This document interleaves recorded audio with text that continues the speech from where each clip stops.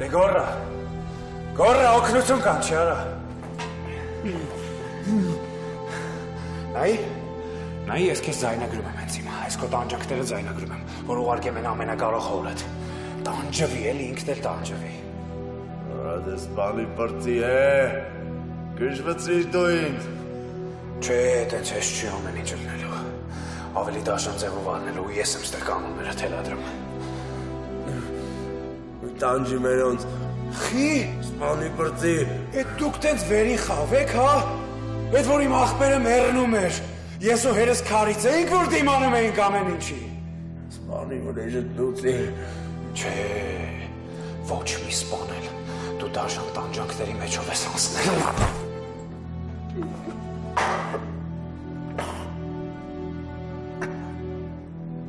Հիշում ես այն պահը, որ աղբորը սպանեցիր։ Հիշում ես, որ հորս մահը տեսար, երբ որ հերս աղբորս գերեզմանների վրա էր։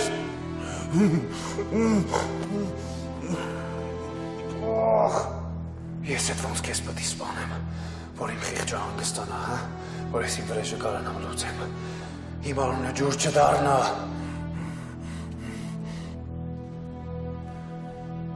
Չսատկացրի, չհասցրի դանդաղ մահով տանել քեզ գերեզման, ու դրա համար հիմա ինձ չեմ ներում, իմ վրեժն էլի կիսատ մնաց։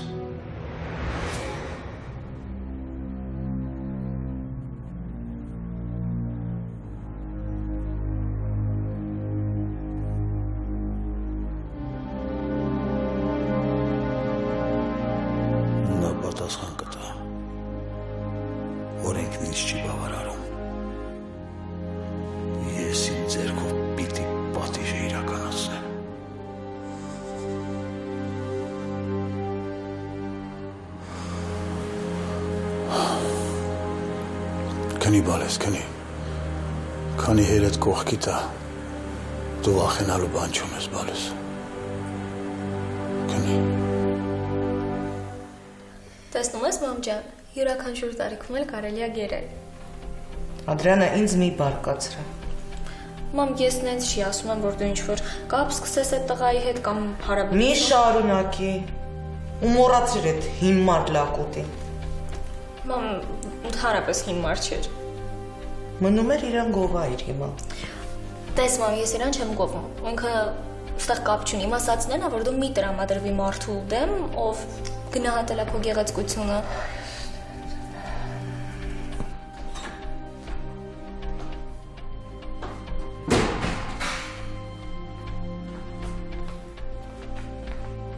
Մի քիչ ես նստի մեզ հետ։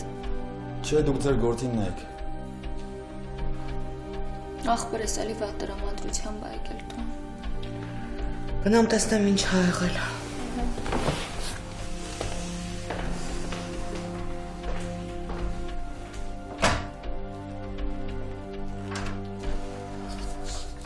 Միկա, հիմա ինչ ա եղել։ Ինչ ես ես տխուր։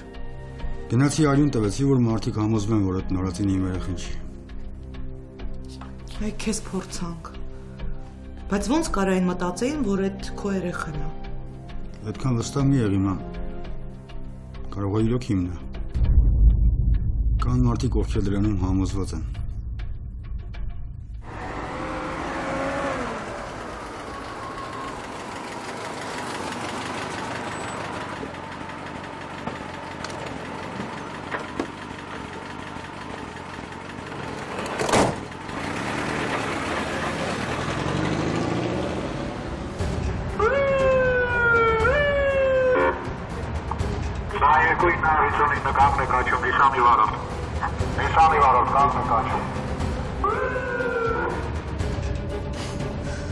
Հայք, ես գալիս եմ, ճիշտ է դու էստեղ չես, բայց ինձ դիմավորող կլինի։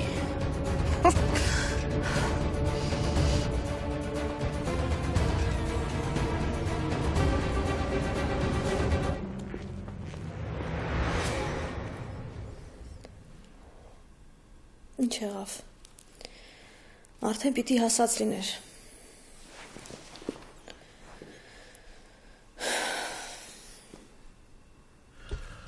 Արամ, մենք պիտի խոսենք։ Եթե ասում ես պիտի խոսենք, ուրեմն մի բան եղել է։ Չէ, ոչ մի բան էլ չի եղել։ Պարզապես զգուշանում եմ սպասվելիք խոսակցությունից։ Վատ բանից ենք խոսելու։ Չէ, քո մորդ հարաբերություններից։ Արի չխոսանք։ Սպասում էի նման պատասխանի։ Դրա համար էլ զգուշանում էի։ Բայց քանի որ սկսել ես, ավարտի։ Մայրդ անհամբեր սպասում է քո վերադարձին։ Ես ասել եմ, որ չեմ ուզում իր մոտ վերադառնալ։ Ես էլ չեմ ուզում, բայց դա միայն իմ ուզելով չի։ Եթե տենց լիներ, չէիր ասի գնա։ Ով ասաց գնա։ Դե ասացիր, էլ ասելը ոնց է լինում։ Ես ընդամենը տեղեկացրի քեզ։ Մայրդ ամեն օր զանգահարում է, իրան թվում է, թե ես չեմ թողնում, որ դու գնաս։ Իսկ քեզ համար երբ բանից դարձավ կարևոր իրակարծիքը։ Լսիր, տաս։ Չեմ ուզում լսեմ, պապ։ Բան մի ասա։ Թող քեզ չթվա է, որ իմ սրտով է քո մեկնումը։ Ես ճանաչում եմ իմ հորը։ Եթե մի բան իր սրտով չի լինում, ինքը դա չի անում։ Դու հենց հիմա վիրավորեցիր ինձ։ Եթե ես թողնեմ, որ գնաս, դա նշանակում է, որ ես ուզում եմ, հա։ Հասկացար, որ վիրավորեցիր ինձ։ Պապ, ուզես թե չուզես, չեմ գնալու։ Երանի ես միակ չուզողը լինում։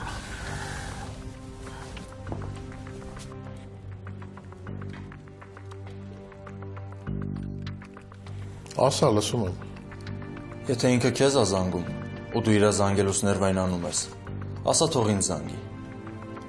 Քեզ ինչի զանգի։ Նա խորապես համոզված է, որ ես չեմ թողնում դու գնաս իր մոտ։ Ես կխոսամ իր հետ ու ինքը քեզ չի անհանգստացնում։ Անհանգստացնելու հարց չկա։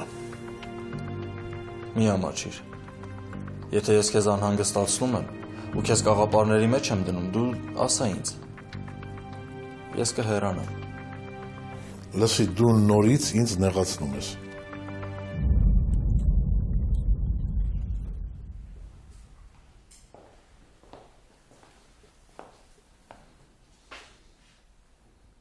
Սեթս ողջ է, ինչի ես տխուր։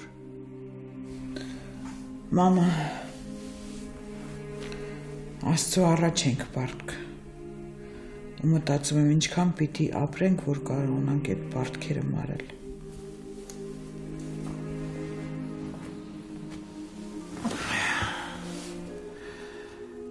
Բոլորս պիտի մեզ վրա շատ աշխատենք։ Դու չես էլ պատկերացնի, թե ոնց եմ ուզում, որ գոնե մեկը, այ գոնե ես մեկը մարդ դառնա։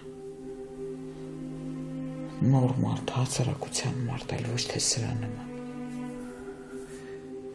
Եթե մենք փոխվենք, եթե երեխեն ուրիշ ապրելակերպ տեսնի, սեթից ուրիշ կլինի։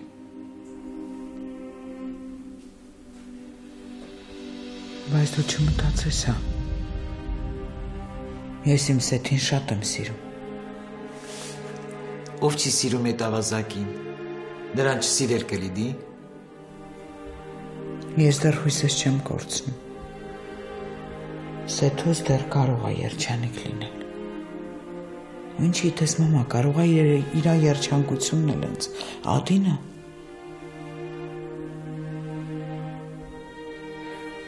Չնայած այնքան վատ եմ զգում ինձ։ Ես այդ աղջկան երբեք լավ չեմ վերաբերվել։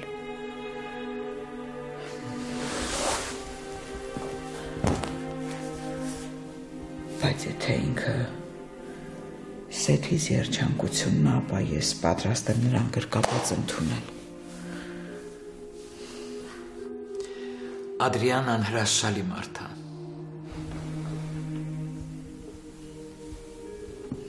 Ես եմ վատը։ Ես վատն եմ, որ նրան չգնահատեցի։ Եթե սեթը նրան գնահատեր, ապա բոլորիս կստիպեր հարգել նրան ու հաշվի նստել նրա հետ։ Մամա, մենք խոսում ենք, որ չենք վիճում, այ քեզ բան։ ասա, որ սա վեճերից ավելի հաճելի է։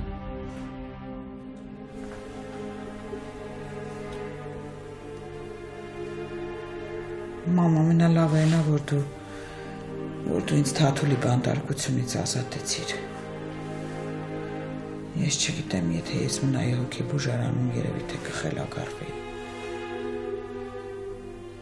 Իսկ սենց գոնե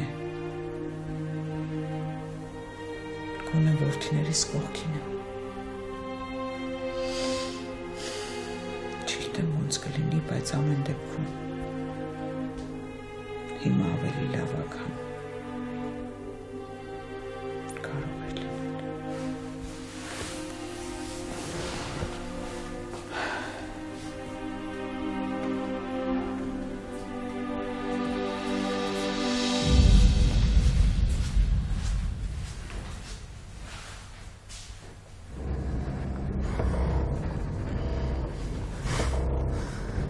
Շատ երկար տևեց քո տուն բերող ճանապարհը, Հայկ։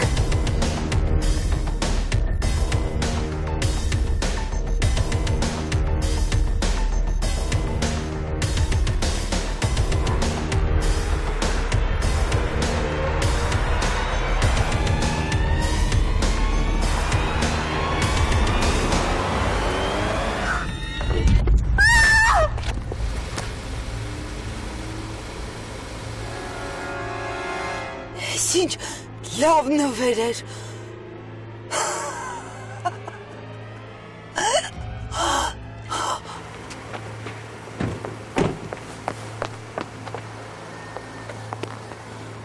Մի հատ կանչ գրանցեք, վրա երթա տեղի ունեցել։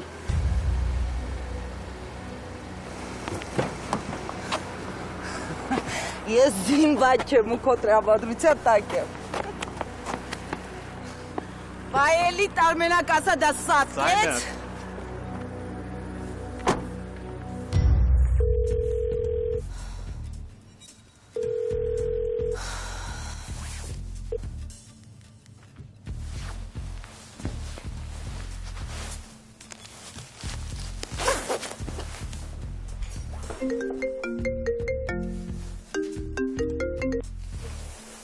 Ալո։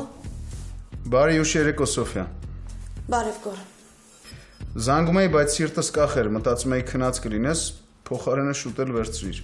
Չէ, չեմ քնել ու չեմ պատրաստվում։ Ինչ ես տենց ասում։ Եթե այս ժամին զանգել ես, ուրեմն կարևոր ասելիք ունես։ Հա։ Ինչա պետք։ Ինչ որոշեցիր։ Զաքսավորվում ենք։ Գոր, հիմա Սոֆիա ինձ հիմա պատասխանի, ասա հա կամ չէ։ Մի մոռացի, որ դու դրանով կարող ես ինձ օգնել նորից հայր լինել։ Եթե պատասխանը բացասական է ու ձգձգում ես,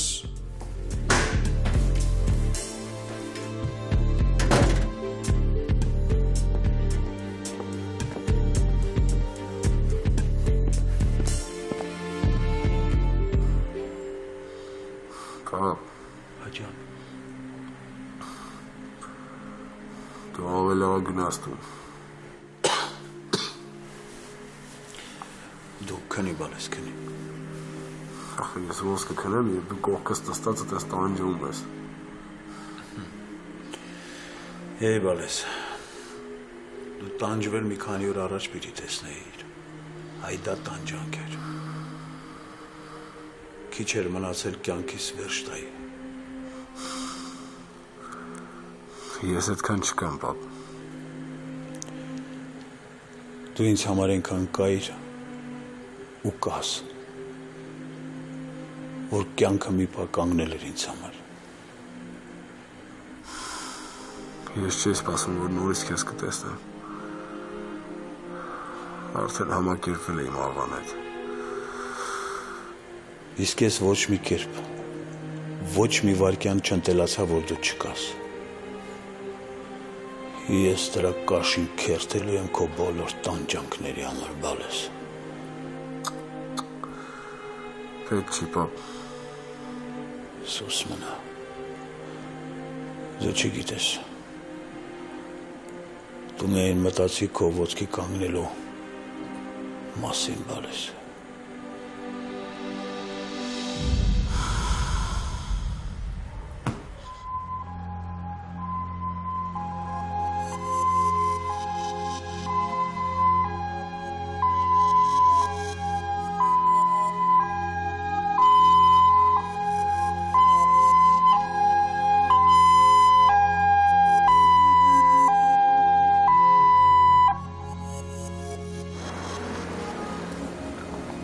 շատ կարակ բերեք արագ։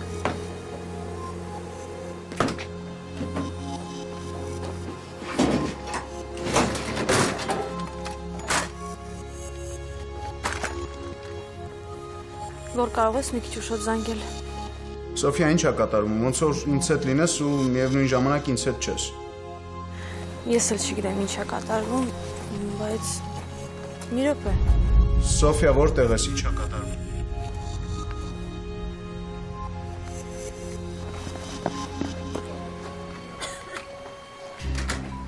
Սոֆիա։ Ալո։ Ալո, Սոֆիա։ Ինչ արել։ Մամ! Մամա!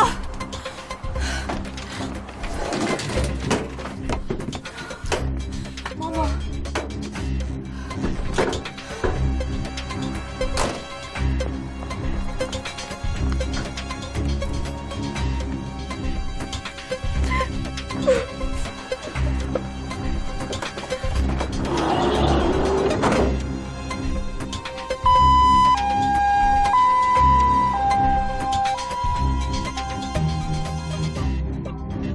Բայց ինչի համար եք ինձ տանում։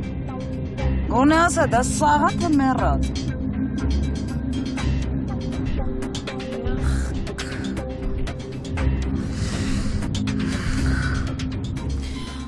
Ախր խնդրեցի էլ, որ չգնաս։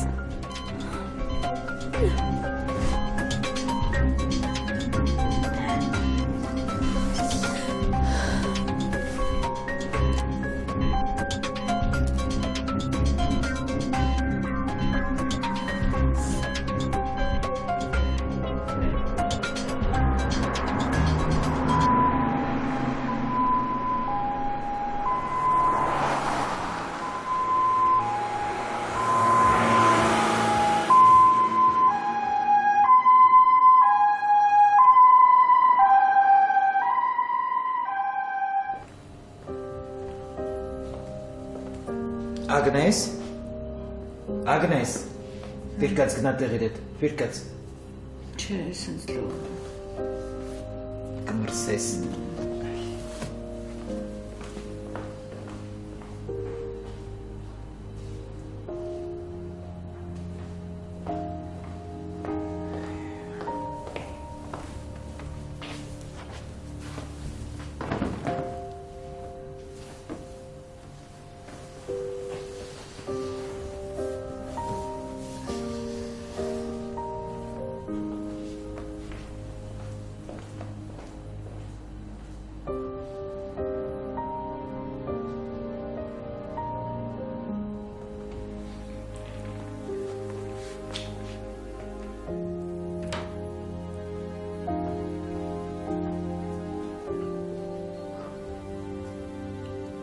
Շնորհակալ եմ Տեր իմ Աստված, որ փրկեցիր Սեթիս, որ նրան վերադարձրեցիր մեզ ու չթողեցիր մինչև վերջ քանդվի իմ օջախը։ Փառք քեզ Տեր իմ Աստված, փառք։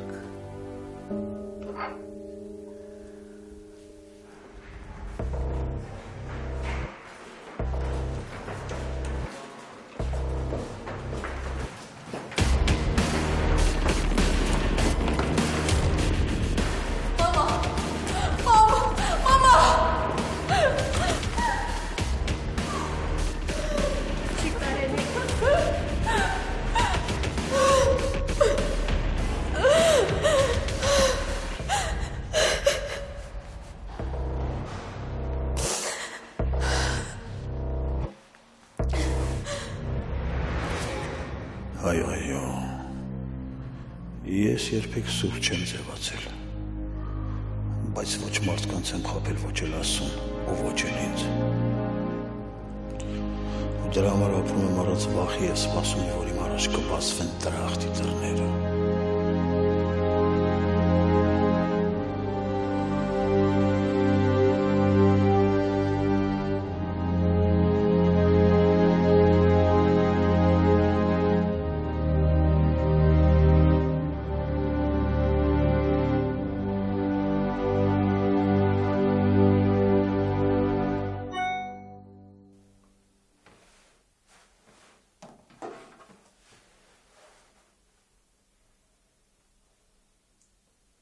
Ուֆ, Մարկո,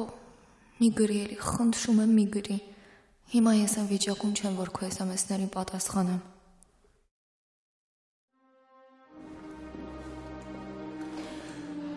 Խմիր սա։ Սոֆիա, խնդրում եմ, խմիր։ Սենց ես ուզում ծնողդ օգնել։ Ես հասկանում եմ ինչ ես իմ ազգում։ Հատում ես մարդկանց, աշխարհը, ամեն ինչ։ Ատելը մեղմ ասաց։ Ինչի պիտի ես ամենը մեր հետ կատարվեր, հա։ Այդ հարցին մենակ Աստված կարա պատասխանի։ Բայց Հերիկա, մենք էլ ենք մարդ։ Եթե ուղարկում այս ամեն ինչը, ուրեմն վստահ է, որ կկարողանաք դիմանալ։ Պապային կորցրի։ Սիրածս տղային կորցրի, այդքան դժվարությունների միջով անցանք ու եթե մամայի հետ էլ ինչ-որ բան լինի, ես չեմ դիմանա գոր։ Արի հանգստանանք ու միայն լավը մտածենք, դրանից մեզ ոչինչ չի լինի։ Ես ոնց պիտի գնամ տուն։ Գնամ տուն ու երեխեքին ինչ ասեմ, որ մեր մայրը Իսկ ում մոտ ես նրանց թողել։ մենակ են։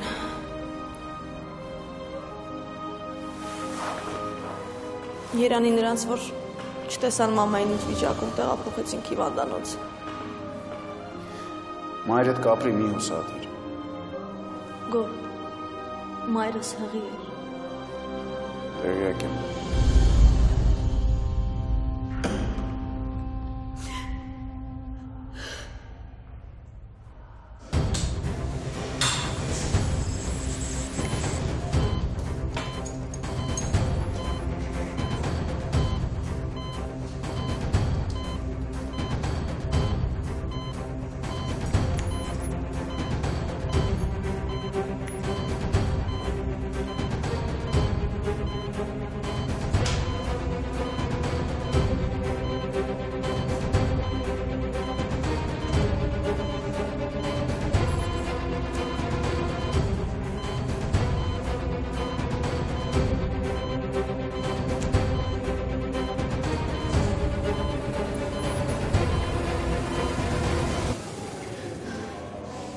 Չեմ դադարում զարմանալ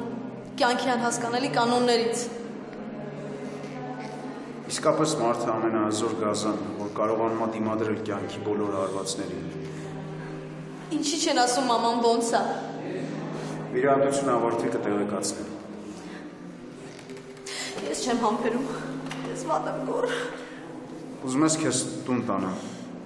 Նկատի ունեմ, որ երեխաները մենակ չմնան։ Չէ դու գնա գոր, դու պարտավոր չես այստեղ մնում։ Ես մնում եմ։ Գոր, մամաս կապրի, չէ։ Կապրի։ Իհարկե կապրի։ Ես չեմ կարող կորցնել, այդ մեկը չէ։ Չէ։ Ինչ ես վատը մտածում։ Արի լավը մտածենք։ Ինչի թողեցի, որ մենակ դուրս գա։ Ես ինձ եմ մեղադրում։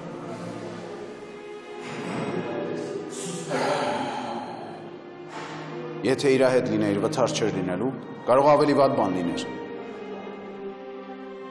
Գոնե հետը լինեի։ Ինչ լինում էր, թող լիներ։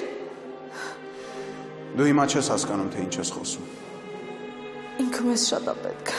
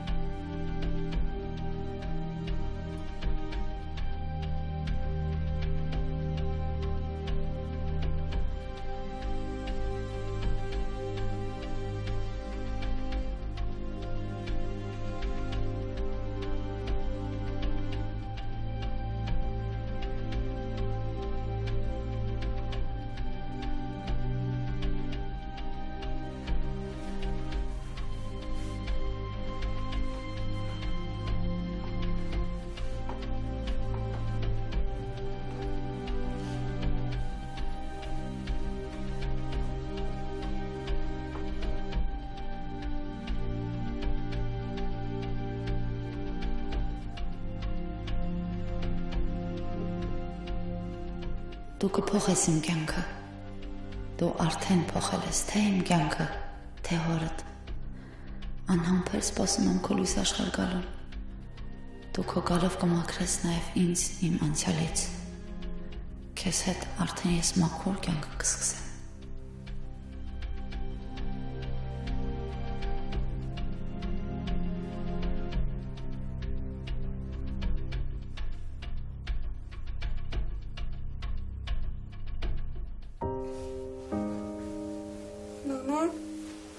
Նանե։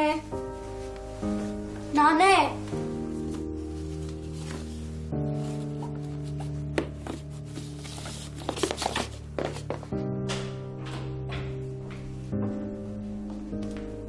Նանե, ինչի պարկաշես։ Արեն, Սոֆյան ու մաման տանը չեն։ Իսկ ուր են։ Չգիտեմ։ Երևի առանց մեզ տեղ են ուզում գնային, գնացել են։ Երևի։ Մենք հեռուստացույց գնանք, մինչև գան։ Ես ոստաշեի որ թեյ կուզես։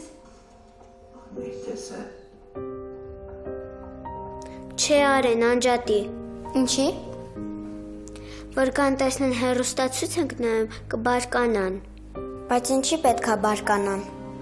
Արեն, քո պատճառով իմ վրա կխոսան։ Անջատի գնանք պարկենք քնենք։ Բայց քունս չի տանում։ Բայց իմ քունն է չի տանում։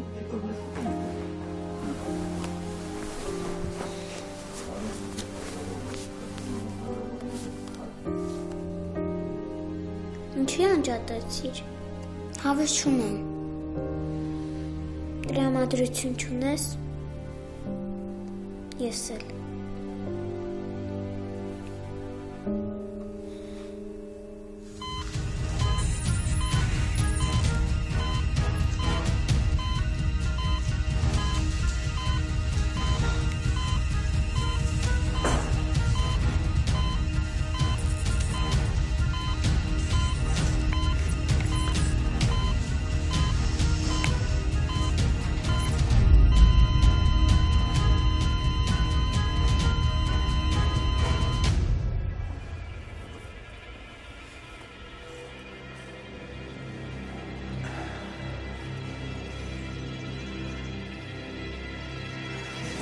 Սոֆիա, սպասի, ուր ես գնում։ Ես չեմ կարող հանգիստ նստել ու սպասել առանց իմանալու մաման ինչ վիճակում է։ Ամտերի մի քիչ, խնդրում եմ, Սոֆիա։ Չեմ գալիս։ Սոֆիա։ Այլս ո՞նց է։ Դուրս եկեք, մի խանգարեք։ Պատասխանեք հարցիս։ Խնդրում եմ, մի խանգարեք։ Սոֆիա, հանգստացի, խնդրում։ Ախր եկեղեցի գնաց։ Մոմ վառեց։ Աղոտ կարեց։ Միայն Աստծուն չհասավ նրա խոսքերը։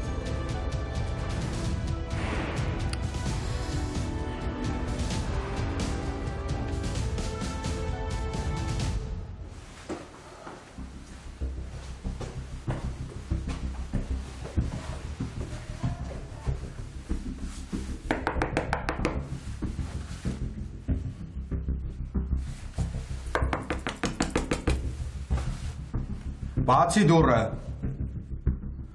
Դուռը բացի, գիտեմ, որ տունն ես։ Թե եկել ես նայում ես տենում ես, ես եմ չես բացում։ Լսի, բացի։ Հալավ գիտեի, որ պետքա գամ չեմ եկե, հիմա ինչ անենք, բաց։ Կներես։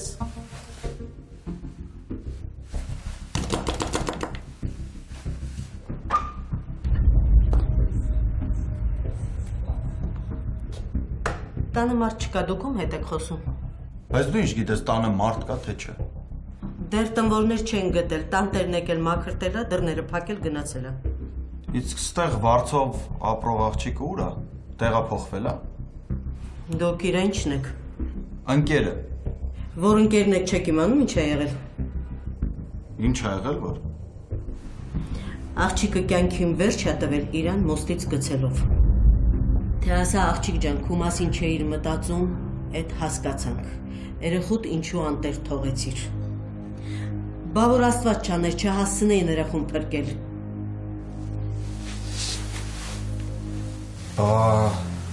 Բա հիմա երեխեն ուր է։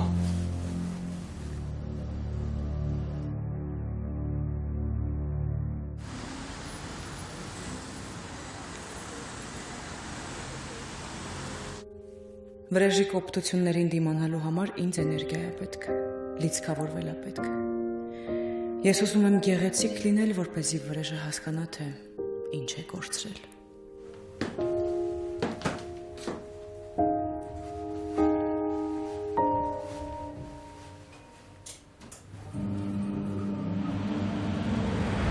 Ինչի՞ չեք ենթարկվել ոստիկանների հրահանգներին։ Ինձ ինչ է սպասվում։ Ըստ մեր ձեռքի տակ եղած ապացույցների դուք եղել եք ալկոհոլի ազդեցության տակ։ Որ հիմա էլ լիներ չէր խանգարի։ Սիրով կխմեի։ Դուք միտումնավոր եք մեքենան քշել տիկին Ալայի ուղությամբ։ Ախ, այդ տիկին Ալան։ Գոնե սատկել, հա։ Երևում է դուք չեք զղջում։ Ինչի համար զղջամ։ Որ այդ խեղկատակը ամուսնուս գողացա, բոլորին ու հատկապես ամուսնուս, ապացուցեց, որ ես չբերեմ, ինձ սարքեց փալաս, դրա համար զղջամ։ Ուր եք գնում, երբ ճանապարհին նկատեցիք տիկին Ալային։ Գնում է իրանց տուն, բայց բախտը ինձ ժպտաց, Ալան հայտնվեց ճանապարհից, ու վերջ։ Դուք երկար տարիներ կարող եք բանտում անցկացնել։ Իմ համար մեկ է։ Մենակ թող նա մեռնի, ու իր այդ լակոտը չծնվի։ Այդ ժամանակ ես իմ միսիան կհամարեմ ավարտված։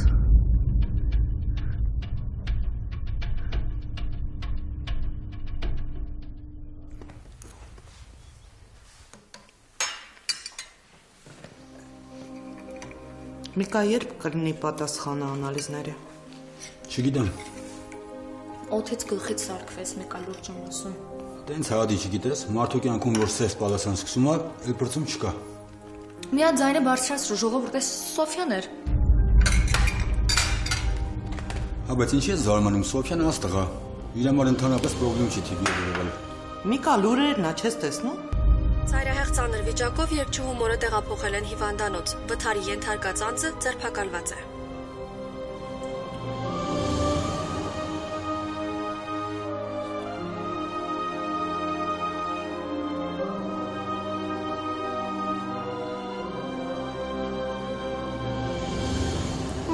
Ստանում եմ։ Մամանք չկան։ Զանգենք։ Ոչ չեմ բորկանա։ Արեն ինչի պետք է բարկանան, լույսը բացվել է, իսկ իրանք չկան։ Ես զանգեմ, թե դու։ Ես կզանգեմ, բայց մամային զանգեմ, թե Սոֆիային։ Նանե, նայ Սոֆիայի նկարները։ Հա, էլի։ Ալանա Իրանի տեղափոխել են հիվանդանոց, նրա վիճակը գնահատվում է ծայրահեղ ծանր։